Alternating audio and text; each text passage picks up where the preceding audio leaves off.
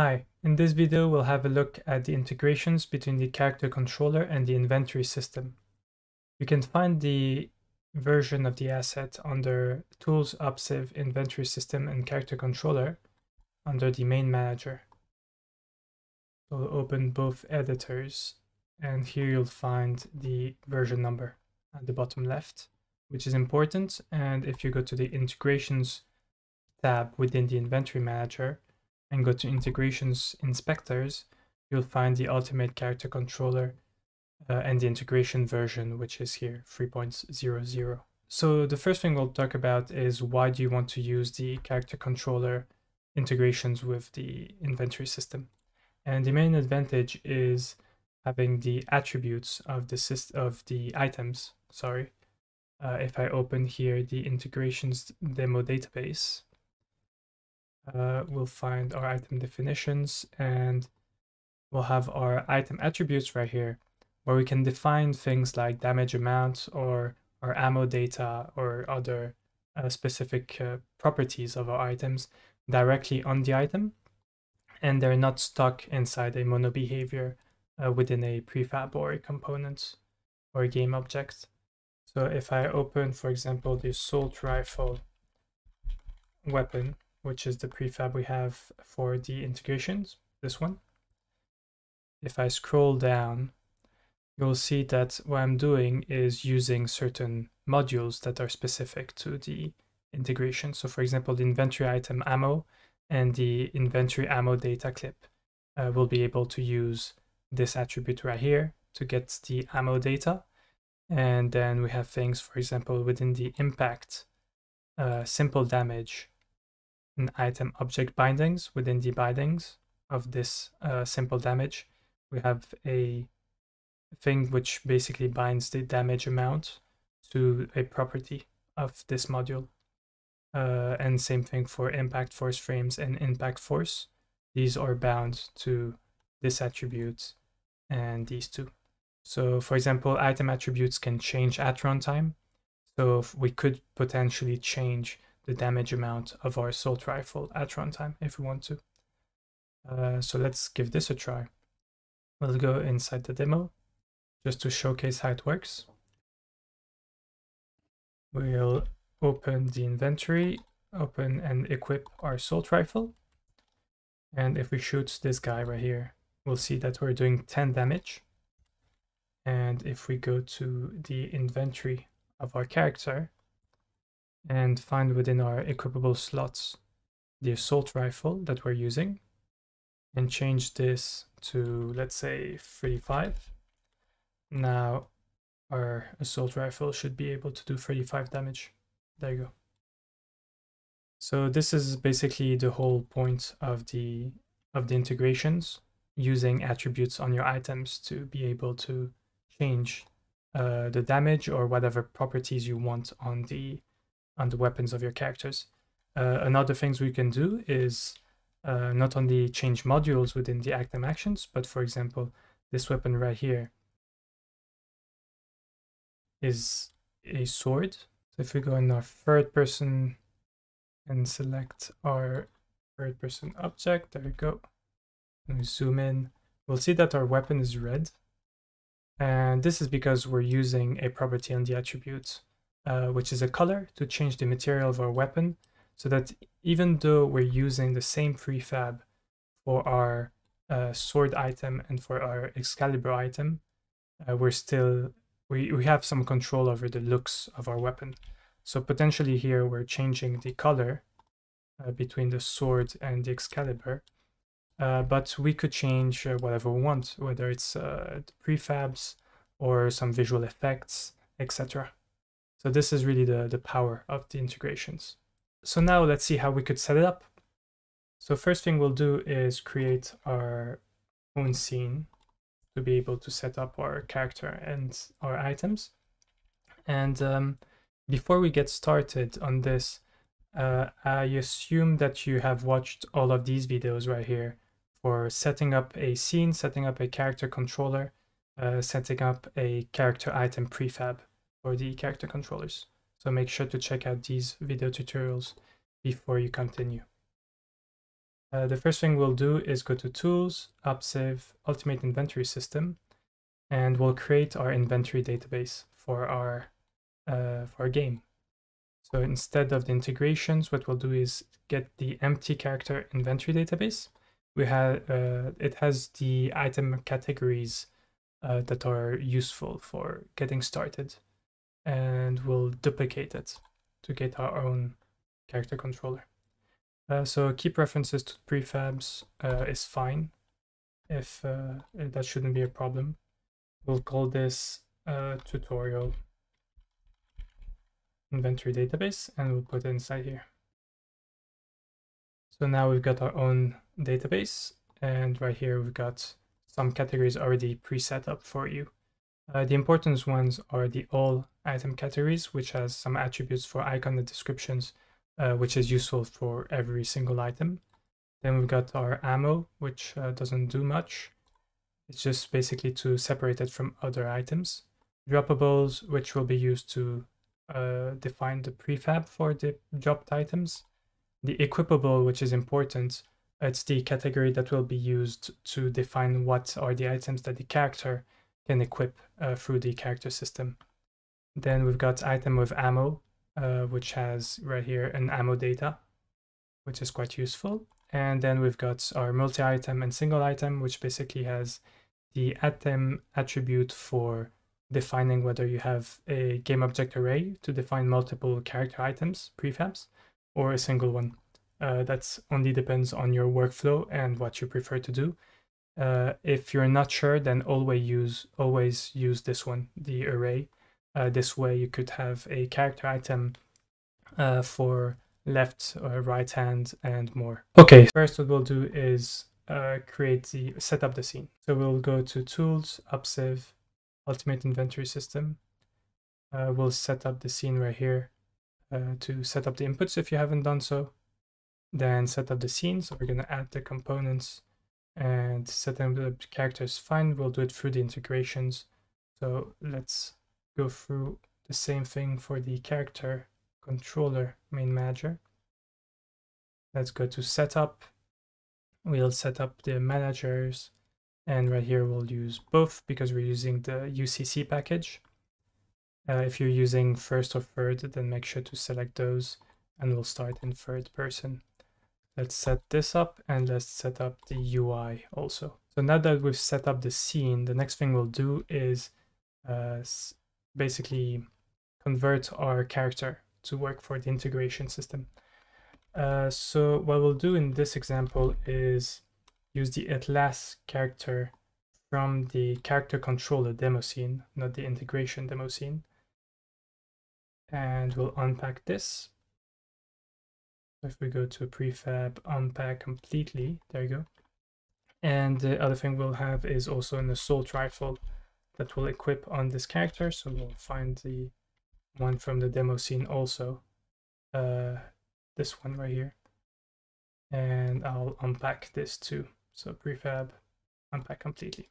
So this is assuming that you've created your own character and your own assault rifle for your character.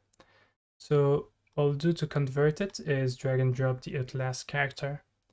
If you check those components right here on the character, you'll see that it has an item set manager and an inventory. And as soon as we press setup character, then these things will be converted. And now we have inventory from the inventory system instead of the character system. We've got the character inventory bridge, which will bridge this inventory system to the character equipable items. And then we've got also an inventory item set manager. And it has also added things like the inventory identifier, item user, currency owner, inventory interactor, and the inventory bridge saver if you want to save the inventory through the save system.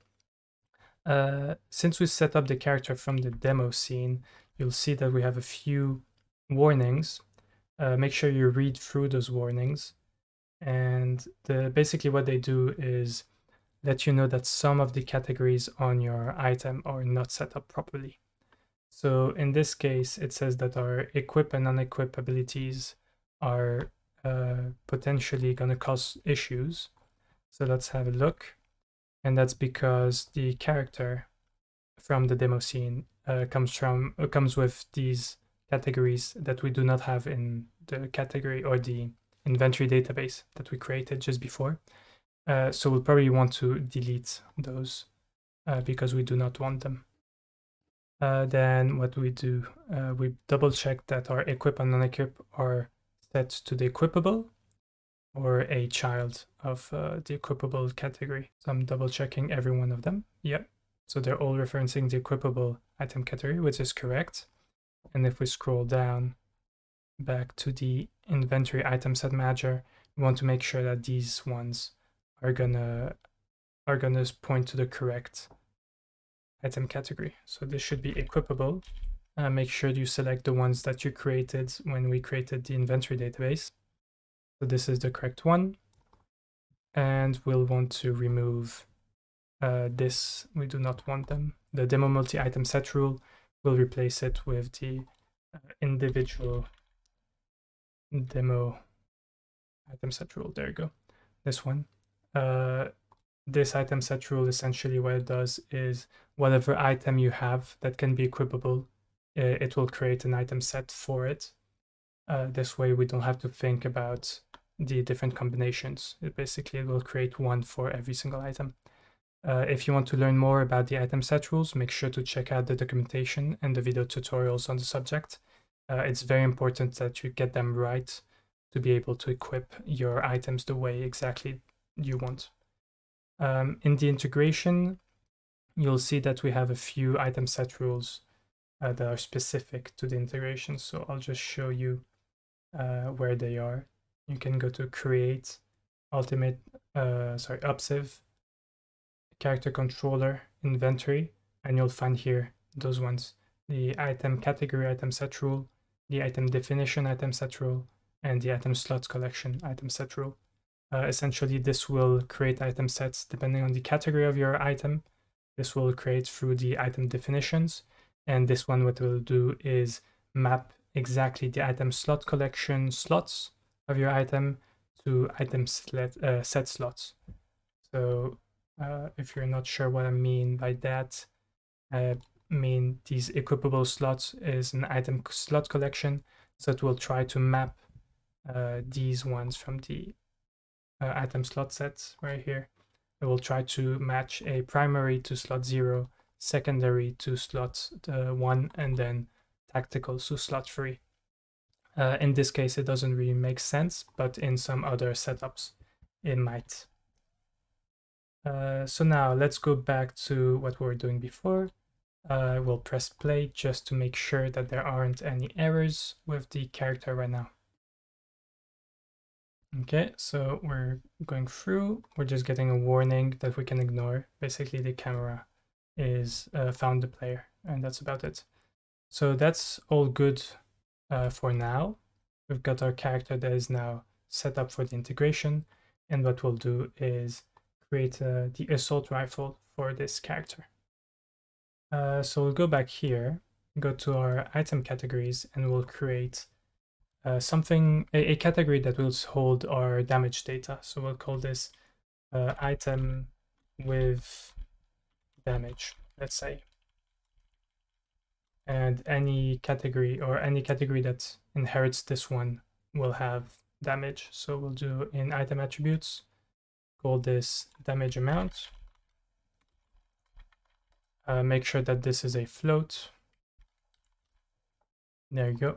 And any category that now inherits this item category will have this attribute.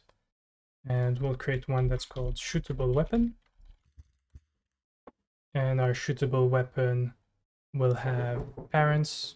So here, shootable weapon will have parents which are going to be the equipable, or actually single item, or actually multi-item. Let's go with multi-item.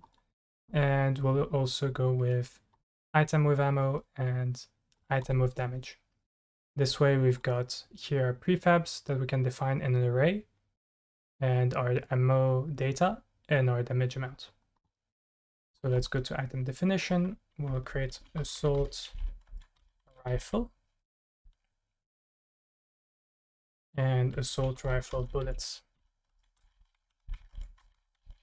Bullet, there you go. So assault rifle will be a shootable weapon, and the assault rifle bullets will be within the ammo. Okay, so assault rifle right here will assign an icon, assault rifle, and within the ammo data we'll assign the assault rifle bullet, and we'll say that the clip size is 48. There you go. The damage amount will be, let's say, 15. And now we need to set up our prefab for this assault rifle. So we'll assume that you already created the item through the other tutorials. So in this case, we're going to use this one from the character controller demo scene. And I'm just going to take it and create a new prefab right here. We'll call this one tutorial. And I'll just make sure that I am indeed referencing right here inside the item definition. We'll remove this and put the assault rifle instead that we just created. So making sure that this is the correct one right here under tutorial inventory database. And we've got everything set up the way we want. We'll also check the shootable action. So right now we won't change anything, just to show you what are the potential problems, except for the item ammo. We'll make sure that we're not referencing the assault rifle bullets from the character controller demo scene, but rather the one we just created. So assault rifle bullet, making sure we're selecting the correct one from the database, and there you go. So now we've got this one and this set up. We'll go here to the prefabs, drag and drop this within the list, and now we've got our assault rifle right here. Okay, so far so good. Let's remove this from the scene, go to Atlas, and we'll find right here within Loadout of our inventory. So all of these items collections were created when we set up the character for the integration. We've got this loadout, which is of type character loadout item collection. And what this item collection allows you to do is equip items as soon as you load the loadout, which is very useful by clicking this option. And we'll assign this to assault rifle right here. And then inside the default item collection, we'll add some bullets. There you go. We'll add 100 bullets. I just realized that I forgot to add the icon for the bullet. So let's do that real quick. Rifle bullet. There you go. So now if I check this out, I've got the icon right here. So we'll save and press play. Let's see what happens now. Okay, so the character is not equipping anything. So let's see if there's any errors. There's no errors. So let's double check the Atlas character. So in the Atlas character, we've got here an assault rifle bullet and assault rifle within the demo item collection. So the reason it's not equipping is because the bridge doesn't know about this item at all. It thinks right here, current inventory, nothing in the inventory. So it doesn't know about these things because the bridge item collections are only monitoring the equipable slots and the equipable item collections. So these two. So what I should do, instead of loading the loadout within the default right here that I've specified, I'll say equipable instead. Equipable, or let's say equipable slots. So now what this will do is this loadout will give this item within equipable slots, and equipable slots is monitored by the bridge. So now it should be able to equip it without any issues. Let's double check if that's the case. Okay, so we've equipped the item. We can shoot, so there's no problem here. And if we open these things, okay, we can see the ammo is getting used, and we're getting a clip of 50 because we haven't bound any of the attributes to the item yet. What we could do also is quickly add a Boxing Joe, which is a prefab of this little guy right here that we can shoot, and we'll be able to tell how much damage we're doing. So to be able to monitor the pop-ups for the damage, we'll have to add within the monitors right here a game object. So let's right click, create empty. We'll call this pop-up or damage pop-up monitor. Let's go damage pop-up monitor, this one. We'll add from the demo scene. So the character control the demo scene. We'll add the demo damage and the demo heal pop-up. There you go. And we'll make sure that this ID right here matches the one that we've defined on Boxing Joe. If we go to pop-up, rigid body, check the health, you'll find right here somewhere an ID, I believe right here in UI, damage pop-up manager ID, this one too. But this ID needs to match this ID right here. So now if we go back, we should be able to shoot him. There you go, and we're doing 10 damage. So now what we'll do is bind the item attributes from our character item to the attributes on the inventory item. So to do this, we'll need to go back to our prefab for our assault rifle weapon, and we'll change a few things on the shootable action right here. So the first thing we'll want to do is change anything that's related to a clip. So we'll remove the ammo, which was referencing the normal ammo, let's say, which is just the item definition. And instead, what we'll do is use an inventory item ammo. This way, we've got a better UI for selecting our assault rifle bullet, which is very nice. And we can also define right here whether we want to use the ammo data to get this value here. So even if we don't define it here, since it's defined within the attributes, if we go here in the inventory system, manager, go to item definitions, since we've defined right here, where is it? Right here, ammo data. Since we've defined it here, we don't even need to define it right here within this ammo definition if we tick this value on. So we'll be able to get it from there, from the ammo data.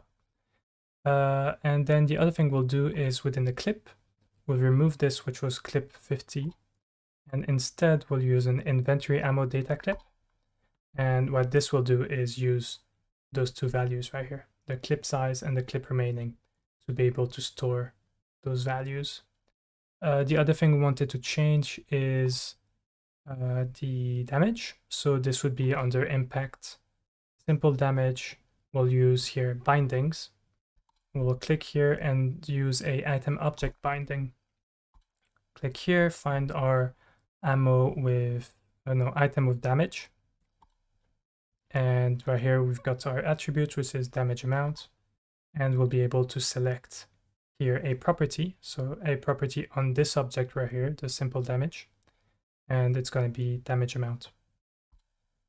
If you've got, you'll see that these bindings right here, you'll be able to find it on pretty much anything that is a module. So if we click right here, you'll find bindings. You'll find it also in item effects. So anything that is an effect, you'll find the bindings, and anything that is an impact also. So whether it's, impacts or impacts right here, you'll find the bindings right here. And then potentially, in some cases, what you could do is, instead of using modules and item bindings, you can use the item binding component. So this is useful in cases where you want to be able to bind values on components rather than inside modules. So you'll be able to change here your category to, let's say, damage, and then right here you can drag and drop your object, whatever it is, and you'll be able to find some properties right here. So this is for maybe custom components that you want or have. Let's remove this for now because we don't need it. And okay, so for now we've set up our item, and let's go back to the scene. Okay, so now if we shoot him, we should see it's 15 damage, and that's exactly what we got. Now let's make sure that it works perfectly. So we'll go back to Atlas, find our assault rifle, which is right here, assault rifle. Change the damage to, let's say, 25. And now if you shoot him, there you go, 25, 25, 25. Okay, great. So now we've got a character that is used for the integrations. We've got our item that uses the values on the item attributes. So we'll double check also the clip. If you check at the bottom right, you'll see now it uses 48 instead of 50. So everything works as we would hope so. What we'll do in the next video is set up the UI to be able to equip, unequip items, etc. I'll see you in the next one. Bye-bye.